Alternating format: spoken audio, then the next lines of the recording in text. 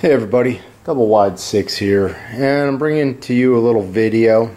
This is the tractor. It's a Craftsman LT1000 that I removed the engine from. As you can see, there's an engine on there.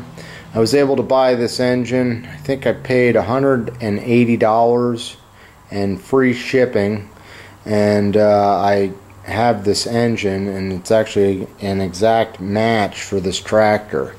And according to the guy on eBay, he said that you know, the thing ran real well, didn't smoke, everything was good on it, except he advertised it with a broken overhead valve assembly. So the head and the overhead valves were broken. I'll show you what I mean.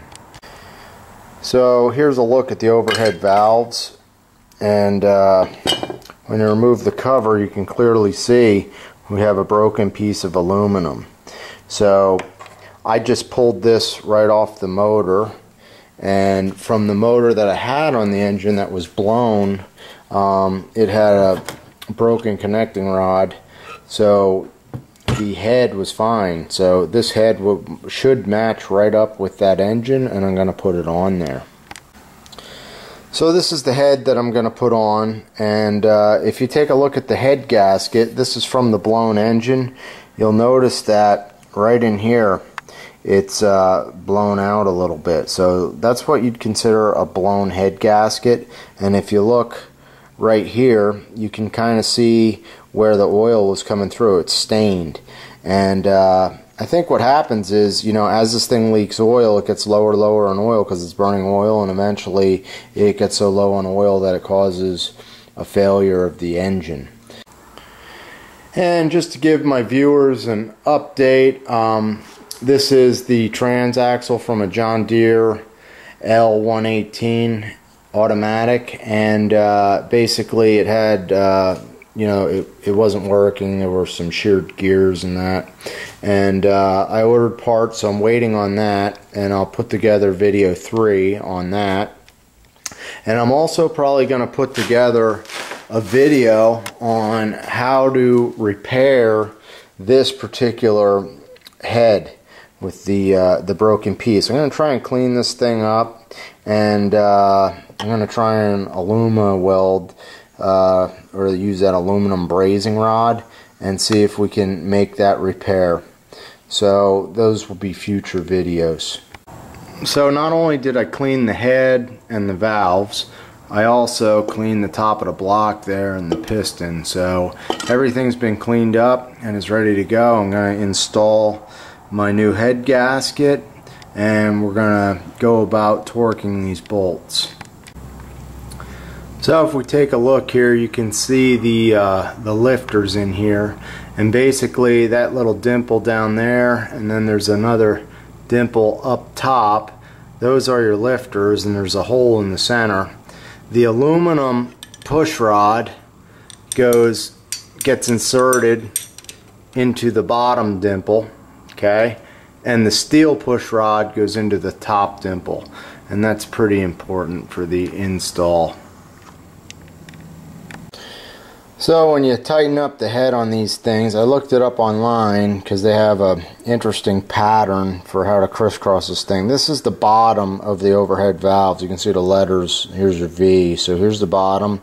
This one's going to be number 1, and then you go up to the middle, straight up above it. That one's bolt number 2 that should be tightened, and then you go down to the bottom again to number 3, and then from there you go up to the right corner to number 4, and then we go straight across over to here.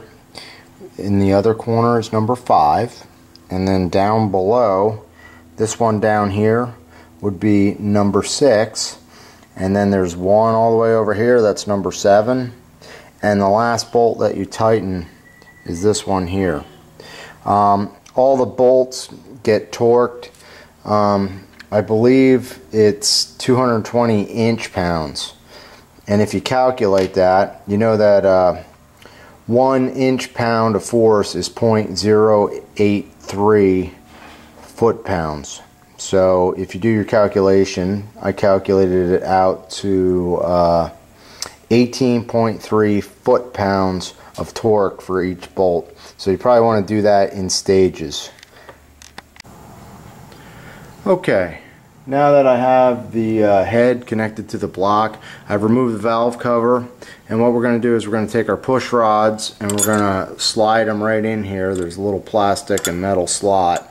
You remember, you want to put the steel rod up top, that's the black one, and the aluminum down at the bottom, and you're going to have these rods connect into the little pivot point in the lifters. So you're going to have to kind of look through here when you insert the rods through those little plastic inserts there, and you just want to make sure it seats. So here's how we want to do this. We're taking our steel rod, we're going to slip it all the way in here, and we're going to lock that in there. Once we have our push rod inserted properly, what you want to do is take the rocker arm and you're going to put some pressure on the spring here, and we're going to try and get that rocker arm to lock right in place. We still have to check the valve clearance, but first of all we have to get them connected like that. So you want to do that with the intake and the exhaust valves. So once you have the push rods and rocker arms in place, you can take the engine and you can turn it over. This will assure you that your valves are moving properly. There's a fair amount of compression on this thing. So if everything's moving the way it should, the next step is going to be to find top dead center, and we're going to take a feeler gauge and set the valves. For this particular engine, both valves, intake and exhaust, are set to 6/1000ths of an inch. So that's what we're going to do next. So to find top dead center, what you want to do is you want to insert a screwdriver in the spark plug hole carefully without damaging the threads, and you want to feel for the top of the piston. Okay, we want to get top dead center, which is going to be when both the valves are closed and the piston's all the way up at the top. So when the valves are closed, the rocker arms are loose, and at that point, that's when you want to put in your feeler gauge. This valve is tight, so we still have to adjust, and we're gonna, right now I'm turning over the engine really carefully, and I'm just trying to feel when it's at top dead center. And right there it feels, yep, it just went down. Right there feels like the top, and you'll notice that both our rocker arms at this point are loose. So now we can put our feeler gauge in there and we can check the clearance. Alright, so here's how you adjust the valves. You're going to need, on this engine, a number 10 metric. So I just put a box wrench on there, and you're also going to need a feeler gauge, and I have it set to 6/1000ths of an inch, and you're going to need a T20 torque wrench. First thing you want to do is just hold your wrench still and loosen up the torque nut. Alright, now the valve can be adjusted. So what we want to do is we want to take our feeler gauge and we want to insert it in here, and you can loosen or tighten this nut by turning the wrench, and when you think you get it right where you want it, you don't want it binding tight, you just want it, you know, slightly snug so you can feel it hitting both sides of the rocker arm and the bottom of the valve there. And when you have it good, there you go, keep that wrench right where it is, and you take your T20 and you're going to tighten that up, and that should snug it up right in place. And what I like to do is just double check it, and that looks nice, not too tight, not too loose. So even though I put a new head on the engine, the valves didn't need a whole lot of adjustment. I already did the bottom valve, so we should be good to go at this point. So I finished up the job. I don't have the air cleaner in. I don't have the hood on the tractor yet, but I put some oil in, I put a little gas in. I didn't clean the carburetor. I'm just going to see if this thing fires.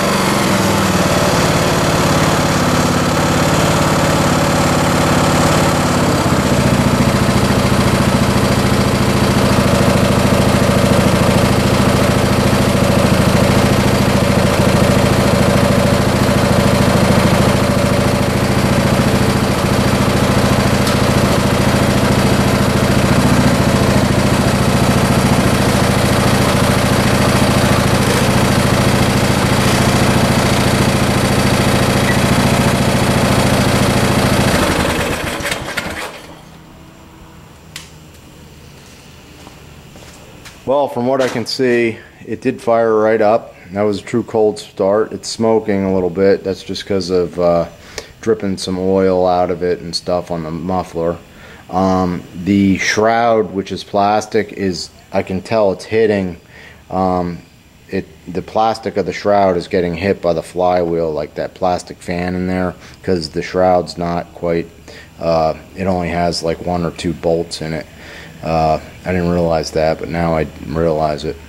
So that's where I'm at, and we're gonna work on it a little bit more, tune it, and I'll show you it tomorrow. It's the end of the night here, and my wife isn't too happy with me at this point, so I'll give you the final results tomorrow. Alrighty guys, so it's the next day. I was able to pull off the shroud. There's like a little plastic clip up under here that locks in this dipstick, and the dipstick was hitting against the plastic, so it was making a little bit of a rubbing sound. And I think what happened was when this thing got shipped, it got kind of bumped loose or something like that, or they had the shroud off and just didn't put it on right. I'm not sure. This engine seems to be running really good. It fired right up. As you guys saw, it did smoke for a while because there was a lot of oil from doing the job, and also from it being shipped.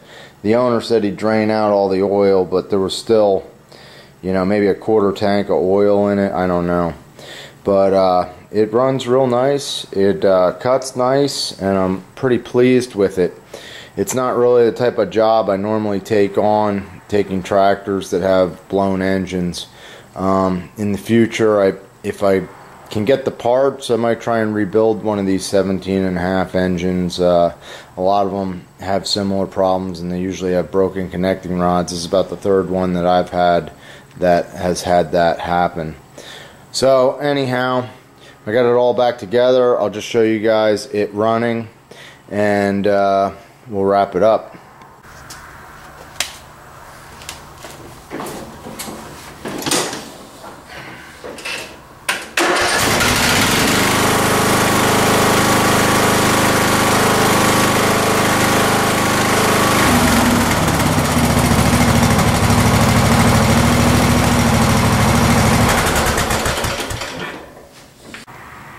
So the bottom line here, basically this engine worked out pretty well for me.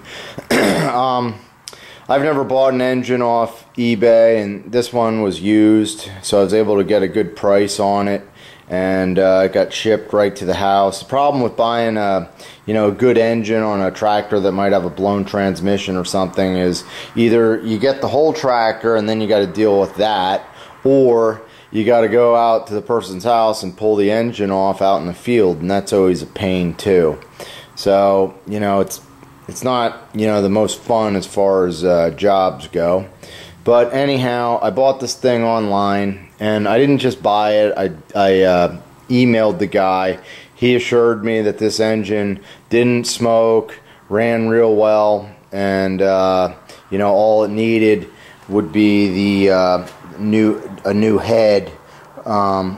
So I had the head for it, so I was able to put it on there. And like I said, I have my blown engine that I'm basically parting out, so you know, it works out pretty much to be a wash, I guess, as far as that goes. But it is some work parting out the engine.